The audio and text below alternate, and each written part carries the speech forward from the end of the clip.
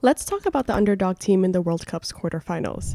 They tied against Croatia, they surprisingly beat Belgium, and they beat Canada. In the next round, they even knocked out Spain, and now they're facing Portugal. They're the first Arab nation to ever make it this far.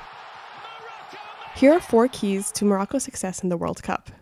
Top players that were born in Europe chose to represent Morocco's national team, and many contribute to the team's impressive defense. The goalies have completely shut down their opponents, even during this historic penalty shootout against Spain. The only team that scored on Morocco was Morocco. And in it goes for Canada! Oops. Just 3 months before the World Cup, the team replaced their coach with someone from their own nationality that unified the team by giving as many players as possible playing time, leading to goals by non-starting players.